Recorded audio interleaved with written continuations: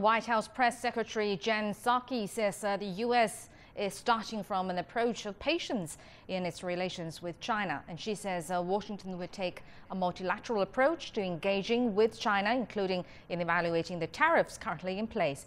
And the Chinese Foreign Ministry said China and the U.S. have extensive common interests in maintaining world stability and promoting global prosperity. It said cooperation benefits both countries and is the only right choice.